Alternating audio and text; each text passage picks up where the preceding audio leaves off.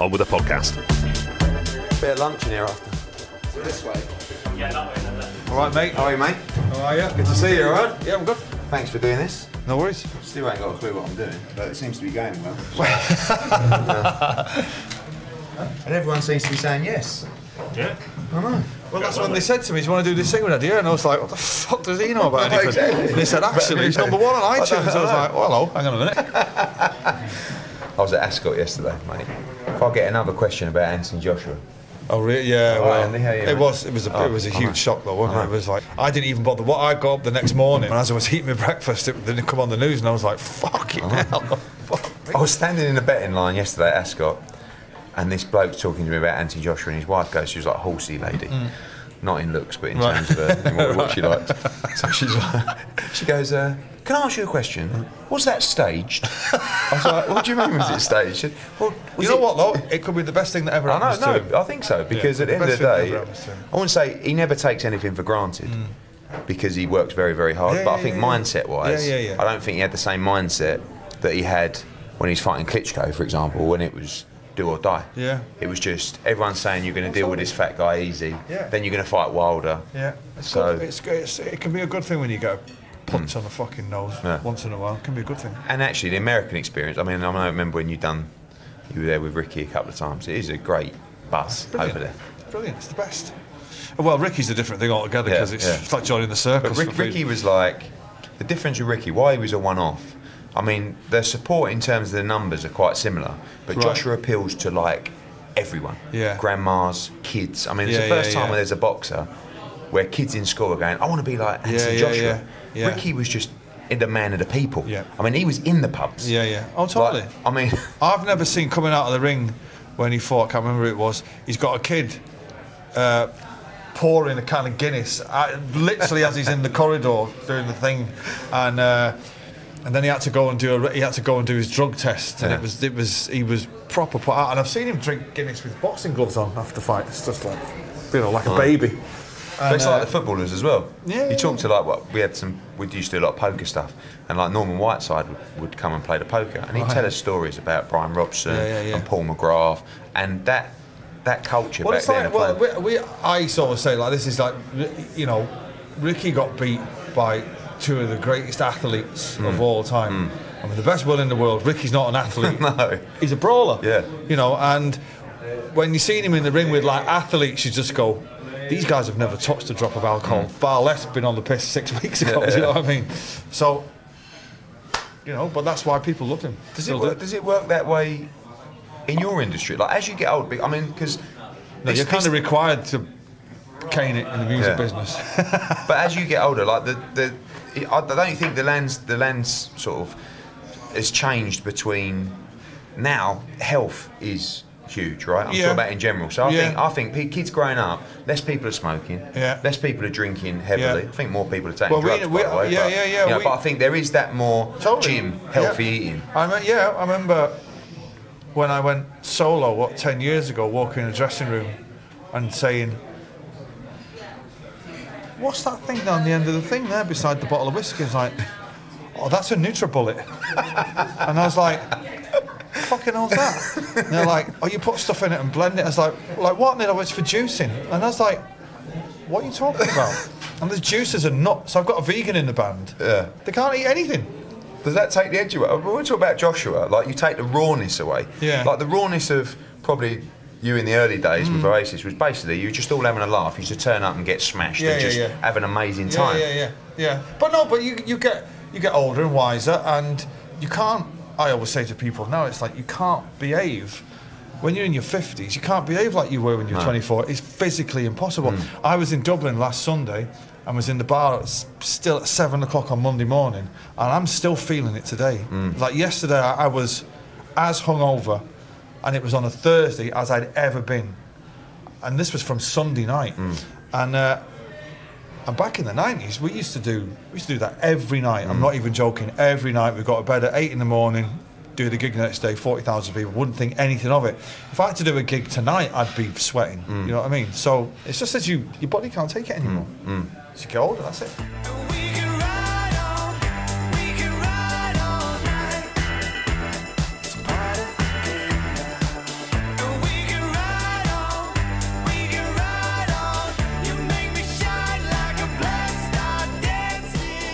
on this page they gave me. We've started now, by the way. Okay. Because we don't even have a start and a finish. We just talk. When you're bored, you go. Right. That's how it works here. One thing reading through, I got this, and another colleague of mine sent me some stuff. One thing that stood out, found really interesting, was that your mantra, your mindset, is about living each day in the moment, and actually a day at a time. Yeah. And I'm a massive believer in that as well, of keeping life simple, to keep yourself sane. Yep. Because you live in a crazy world. I mean, your world's probably not as crazy as it once was, but I just think that living in... Well, I do think people in all walks of life tend to overthink things too much. Anyway, I live in the moment. I mean, I talk to people who've got... I've got to say, it's mainly girls. Girls always have a 5-year plan for themselves. Yeah. In 5 years, I want to look like this. I want to be here, and I want to have met that guy. It's like 5 years. In 5 years, I can't even think 5 weeks in front. I've got an office of people who plan. They'll send me emails saying this is your schedule for August the 19th. And then when you kind of get a phone call saying you're supposed to be somewhere half an hour ago, you say, well, nobody told me. No, I sent you an email 4 months ago. It's like, what the fuck 4 months ago for? Remind me the night before. But I tend not to overthink anything, not artistically, not anything in my life. I mean, it changes when you have children, because then you've got to navigate the kids getting older and all that. But for me personally, thinking about things, it won't do you any good. You kind of focus on what's in the here and now, and then let the future will take care of itself. I don't believe in overthinking anything. Do it. Worry about it later. And there's things that I've done in the spur of the moment where I've thought afterwards, oh, that was a bit shit, or I shouldn't have done that, or I shouldn't have said that. But I think if you're living in a moment, you're coming from a place of truth, and it's instinct, and that's what it is. And I don't... Thinking about things takes too much energy anyway, I think. Talk about life growing up for you. This is a lot of these podcasts are basically me just interested in your life and finding out what you've done. What was life growing up for you? I've read the research, but I want to hear it from you. I mean, how does a young kid from a Manchester council estate become a rock star? How does a young kid, forget where they're from, forget what kind of background they've got, go on and end up becoming a successful few in the music business? Well, growing up it was the same as everybody else on our estate. It wasn't, everyone at some point was on the dole. I left school in 1983, so there was a point in the mid to late 80s where not only me and all my friends were on the dole, but their dads were on the dole too. So you'd go and sign on, and you'd be going and sign on with your dad, which is... At the time, you didn't think anything of it, but people make gritty dramas about that kind of shit. You know what I mean? Yeah. But at the time, we didn't think anything of it. So I grew up in the 60s and 70s, and it was way more sexist than it is now. Way more misogynistic. Men were men. Men were violent. You know what I mean? The unemployment. It's only looking back on it that you think... I mean, I never thought it was difficult at all, do you know what I mean? You were just living your life day by day, and I was obsessed with music and Top of the Pops and all that kind of thing. I never used to look in the mirror with a tennis racket and think, oh, I want to be on Top of the Pops like Mark Bolan. To me, that was just a thought that never occurred to me until Liam asked me to join his shitty little band. You know what I mean? It was just like, it never occurred to me. And... So I never had huge, great, big dreams. So he had the band? Well, he growing up, I was always into music and clothes and all that. I was going to gigs.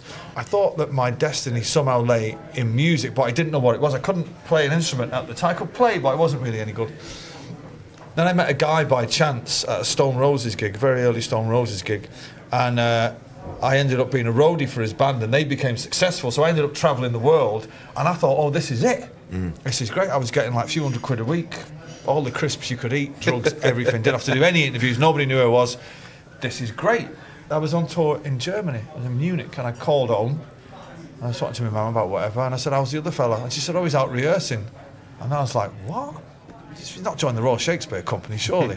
She said, no, he's in a band. And I was like, he's in a band? And she said, yeah. And I said, doing what? She went, he's a singer. I went, he's a singer? So I got back to Manchester after a month or two, and they had a gig, and I went to see them, and they were all right. And then they initially asked me to manage them, and I was like, what? And I went down to jam with them in rehearsals, and they said, do you want to join or what? And I was, yeah, all right. And that was it, and it kind of went from there. And it was only really, even then, it was only really, because I was still a roadie at the time, it was only as a laugh, something to do. wasn't really until I wrote Live Forever that I thought, hang on a minute, there's something in this. You know, this is a great fucking song. And it was only then that I started to take a step back and think, right, you might have a shot at getting a big telly in a massive house. Well, what was the passion? Obviously, the passion for music was very strong for you, but what was it about music? Some people obviously want to become footballers. We talk about how boxing can change people's lives. I'm a big advocate of what it can do for your respect, discipline, but what was it about music that... Well, look, I'm a fan of music first and foremost, which is why I'm still fascinated by it after all these years. I still love what I do. Music is one of the most important things in life. It's the universal language of the world. You know what I mean? My songs. Now I go to South Korea. You know what I mean? The kids are like in tears at songs that I wrote when they were all at nurseries. You know what I mean? Work that one out. I don't. You know. But music has always been everything to me. It's always there. You know, it always made me feel good. The characters in music, when you've seen them interviewed, like the Beatles and the Stones and the Sex Pistols and Weller and all that, they were always like, oh, they're fucking cool, man. You know what I mean? Look at the clothes they're wearing and all that. And, you know, to be able to play music, regardless of the success and all that, it's a privilege in itself. I could say is that why you still do it? Yeah. Because like you talk about an age, you don't need to be out there touring, playing music. No. It's just a pure love for it. Yeah, totally. I love it. I'm obsessed with it. It is, you know, rock stars of my age have usually got at least two hobbies. Like, you know, I've never had a driving license. I'm not into cars. No, I read that. I'm not into. You've never driven? No, I'm not into collecting art. No, never. Never. And I've got a £110,000 Jag sitting in a garage that I had built for me on the premise that I was going to learn to drive one day, God damn it. But my hobby is what I do. You know, I drive my missus up the wall. You know, I'll get back after being away for 7 weeks on tour, and I'll get in and, you know, she'll find me in the morning playing the guitar at 7 o'clock in the morning. She'll be like, what are you doing? I'm like, oh, God, everything's like, she's been on the road for 7 weeks. So, you know, how about playing football in the garden with the kids? Like, they'll be all right, they'll be all right. When you talk about touring, that must be, because I think when you talk about the highs of an athlete or an artist or a performer, we talk about, I mean, you were there walking Ricky Hatton out, that ring walk, you know, that moment you come through the Players' Tunnel at Wembley, that moment you come out to play a gig in front of 50,000 people. Well, talk us through that. I mean, what is that like backstage? Well, it's funny that when you meet a lot of sportsmen, they're always like, oh, what's it like on stage? It must be amazing. It's like, but it's the same as you. You're performing, although you're in a sporting contest. If you're a boxer with another guy and it's a bit more intense, or if you're in a football team, the only difference is, I guess, with footballers, is you're representing the fans, and if you get it wrong, they're on you. We're representing us, you know, and we're kind of required to be a bit sloppy and a bit lippy, you know what I mean, and not too professional. But it's still performing at the end of the day. And I look at footballers and boxers and snooker players and tennis players and just think, how can you, that would be too intense for me.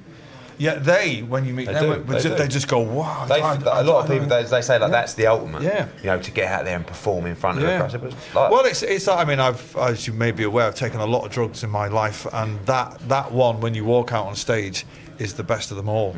There's nothing quite like, you can be stood on the side of the stage feeling really pretty fucking bad. You might have flu or a cold or anything. Once adrenaline kicks in, it's all gone. When you talk about the drugs, is it that it's just a process of the industry you're in? Is it something that is almost like in a way required to perform? Look at darts players, right? I know this is well off field. Right.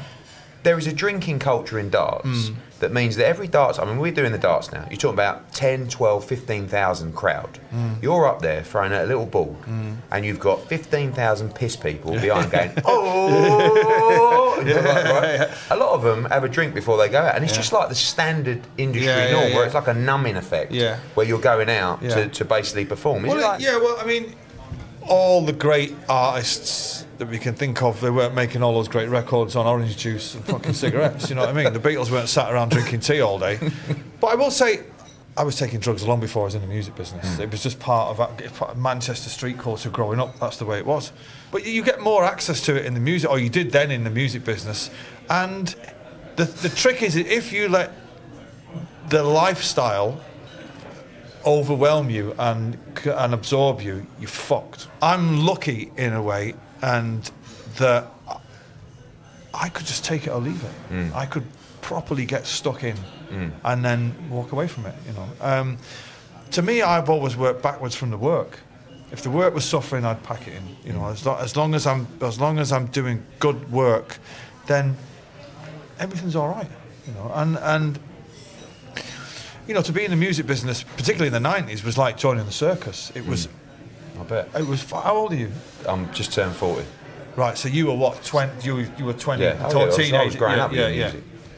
I mean, it was a great decade but to like be the young. perception, like I was probably 14, 15, 16, 17, 18, 19 when you guys were, you know, and the perception was of you lot. It was like, these boys are fucking, they're absolutely smashing it, you know, in every way, every way, you know, and it was, but in a way that's kind of the image, when you talk about a promotional, you know, side, and I always look at the music industry, because I often say to my old man, you know, we should be in music, you know. It's the same kind of things. Like, mate, I've heard about stories in music. There's a story to be made about you guys touring, and the stories and the business itself. Because I'm fascinated by the business. I'm sure you've had good tour promoters, bad tour promoters, and you now know the business inside out. You may end up probably don't want to do it, but being a guy who knows exactly how to manage, promote, and monetize a successful band. I mean, I'm lucky in the fact that I've only ever had one manager.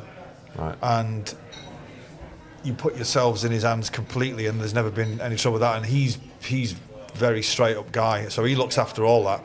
I haven't got a clue what's. I mean, I know the ins and outs of it, you know what I mean. But you got to trust the people that you surround yourself with. But touring further afield can be a bit tricky. There's always been offers to go to, I'm going to play in India or somewhere else, but you're just like. You have to trust the people who've got instincts to just go, hang on a minute, this sounds a bit flaky, Music's a strange one in that obviously what we do in terms of sports TV and content, you kind of know where it's being sold, and you know and understand the audience ratings, and you know where a fighter, if you talk about Anthony Joshua, who might come back, you know, this market's increasing their spend, the ratings are really strong here in Germany and Spain, but music's something that just infiltrates naturally, doesn't it? Like you say about Indonesia, it must have been weird going up when you go to tour. Well, we first went to Japan, and you know, it was looming this 6 months. It's like, we're going to go to Japan. We were like, I can't believe we're going to go to Japan. Someone's to pay us to go there, and we were the biggest thing in England at the time. Getting on the plane to Japan, I was thinking, well, it'd be like getting a punch on the nose. We'll have to start again, wouldn't it? It was like the Beatles arriving. It was unbelievable. There were thousands of people at airports, outside hotels. It was worse when we got there than it was in England. And this is all before social media. So kind of now with social media, you can not control it, but you can kind of gauge what the reaction is going to be, because you've got people, your digital experts in the office who know all this kind of shit. Back in the 90s, you kind of threw it out there and just went, right, well, let's go and let's see what happens, you know, and you know. Exciting, that. Yeah, I get the music business is forever changing. See, what you do is kind of, you know, there's two guys and there's a narrative between the two guys, and if the narrative's good and they can both sell it, you're onto a win. Like Frotch, Groves. Yeah. Couldn't have got a better narrative than that. And then some of them are bigger than others, and some of them are kind of, this guy's not really good at selling him, and that guy with the good fighters. You kind of know what you're getting into. Music, it's like, you know, you can put out one album one year, and then the next year do the same album by the same guy writing the same songs, and it completely bombs. And you're just like, scratch your head for years thinking, why is that? And it's just, there's a lot of variables, and it's art, and it's different, and it hits people in a different way. Like when it's a pay-per-view thing, you know, Anthony Joshua Ruiz, that's not pay-per-view, but the next one is. Yeah. The next one is a must-see fight. Yeah. But the other one was, I'm not waiting up to 4 o'clock in the morning to see that. And thanks for that. It's the same with Tyson Fury's fights. You know what I mean? He's like the equivalent of parking the bus in a football match. He's like playing for the draw, seeing if we nick it. I won't stay up to 4 o'clock to watch him. But when he fights Wilder, or he fights AJ, you're staying up, you know. So it depends on the two guys in the ring. And from there, High Flying Birds, is that, did you ever feel that, because you didn't start Oasis, that this was something you wanted to do, create a band? I mean, I've only just learned from our conversations that you joined that band for Oasis. High Flying Birds, different kettle of fish. Yeah, I don't. You know what it was? I left Oasis, and then I didn't do anything for 2 years. And I mean, I'm a songwriter by trade, and I had loads of songs. And it was my missus who we were sat. I was going to bed one night, not even remotely thinking. I didn't think in myself I'd retired, but I wasn't planning on doing anything. And it's my missus who said, she's just done that thing where she said, "Can I ask you a question?" And I was like, "Go on." She said, "What are you going to do?" And that signified to me that I'd been in the house too long. And I was like, well, I don't know, I hadn't thought of it. And she's like, "You should do something though," which really means is, I'm getting bored of you being around the house all day now. And then I woke up the next morning and I thought, right, well, I'll put a band together then. And then it was just a slow process of doing that. And then I made a record, and the record was great. And if the record hadn't have been great, you know, I don't know whether I'd have put the band together and gone on tour. And then, you know, it was just a gradual. I think we did a couple of gigs, and we did a couple of bigger gigs, and the next thing was selling out the O2, and it was like, oh right, well, this is taken off now. So there was just. Do you feel a lot more passionately about that group than you did about Oasis back in the day? No, exactly the same. The same. Oasis was my life, and this is my life now. And I mean, I'm older now, so I'm more considered about my approach to this, and I'm kind of in charge, and I'm the singer and all that. Whereas Oasis was all about the struggle. It was about the struggle from growing up to getting there, and then the struggle staying there when everybody's pulling in a different direction, and you kind of got to make it work. This is just serene, and it's like, you know, I've managed to get a load of people who are all on the same page. You know, everybody's pulling in the same direction. Although I've got 3 girls in the band, and that is a fucking minefield. Oh my God, it's insane. In what way? Oh, 3 girls in a band, 2 of them fucking French. Fucking no, they don't give a fuck. Fucking, I've never seen so many cigarettes in my fucking life.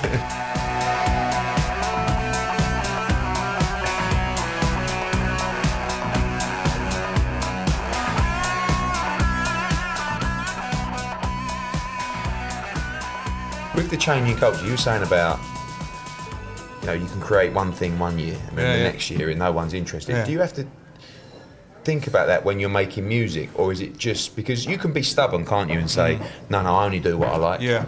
But at the end of the day, you got to create interest, and you got to sell albums.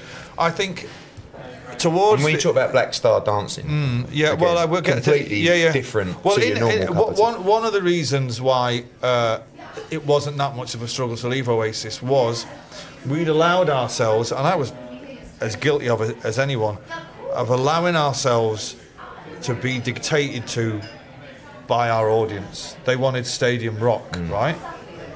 And we thought that was it.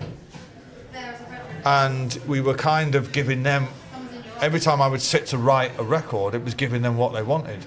But towards the end of Oasis, I was like, there's got to be more to that. I was getting restless and bored with the music. And now, I just trust my instincts. And if it sounds good to me, I've got by on, I pick all the singles in Oasis, and I've got by on my taste running that band for that year. So, more or less, I've got it right. So when I'm in the studio and I've come up with Black Star Dancing and I like it, I think, right, well, I know everyone's not going to like it, but perversely, part of me wants to put that out just to piss a few people off. And I think, well, if I like it, a healthy percentage of people are going to like it.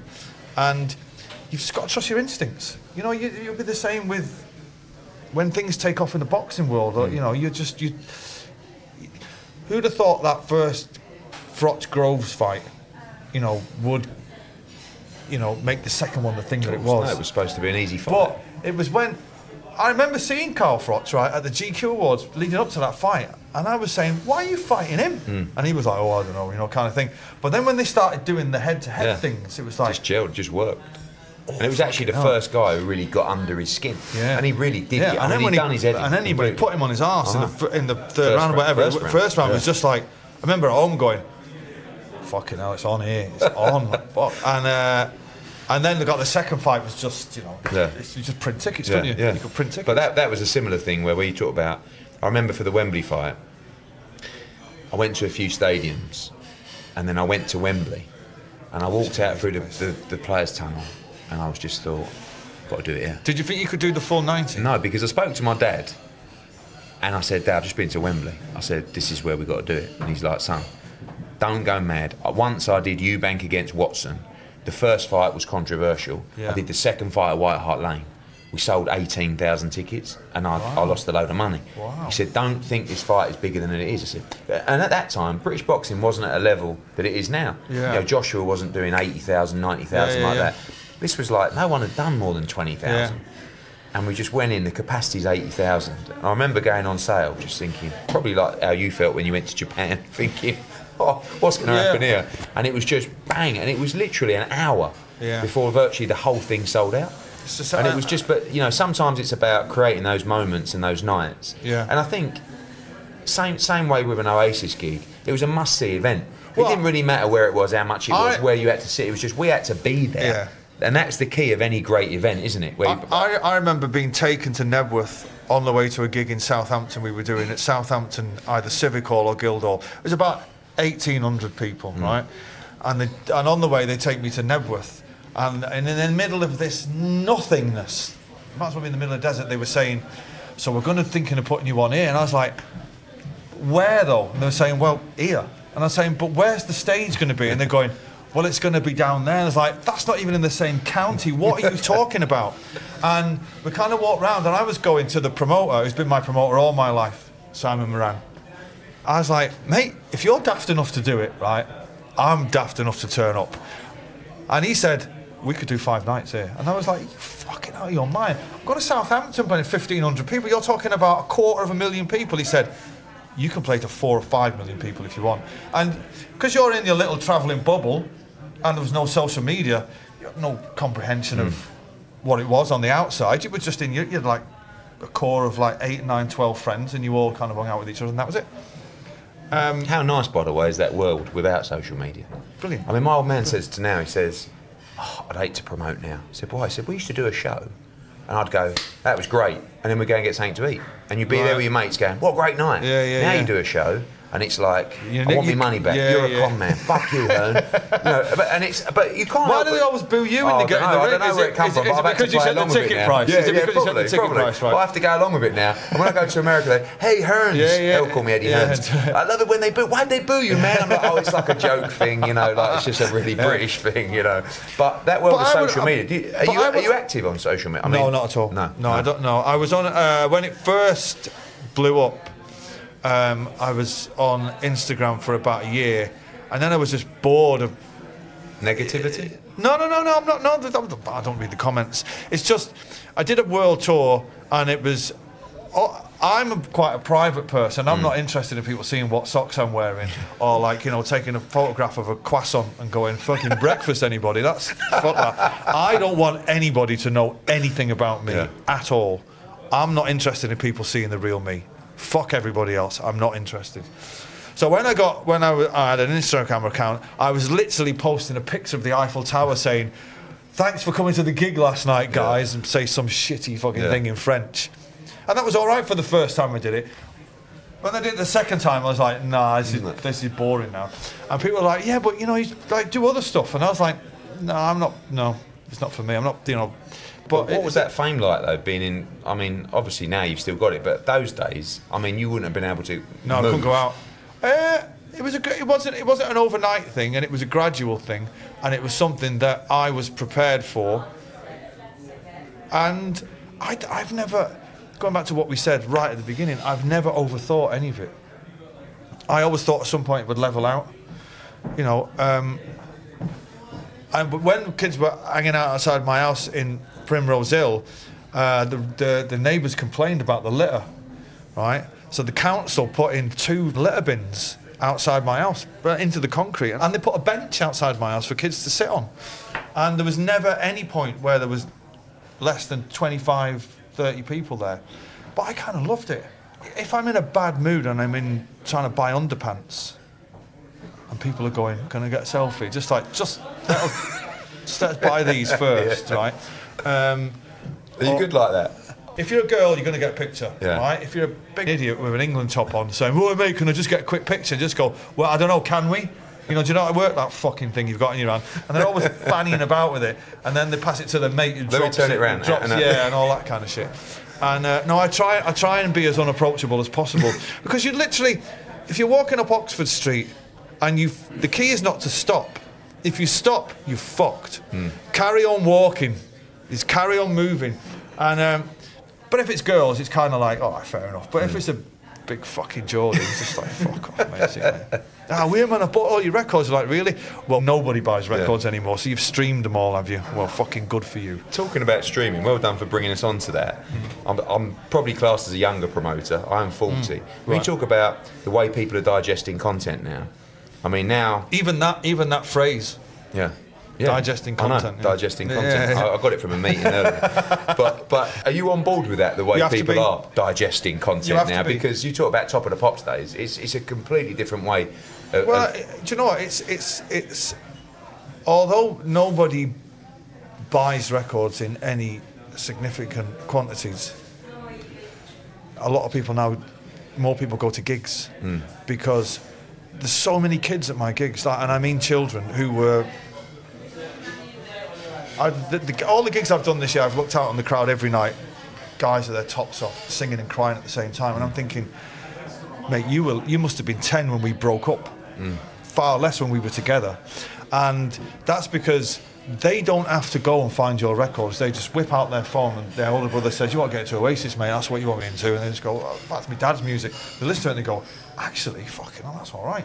So it's revolutionised the live scene. But the flip side of that is tickets are now so expensive because records are free, virtually almost, and you're not going to give up your lifestyle. Yeah. Do you know what I mean?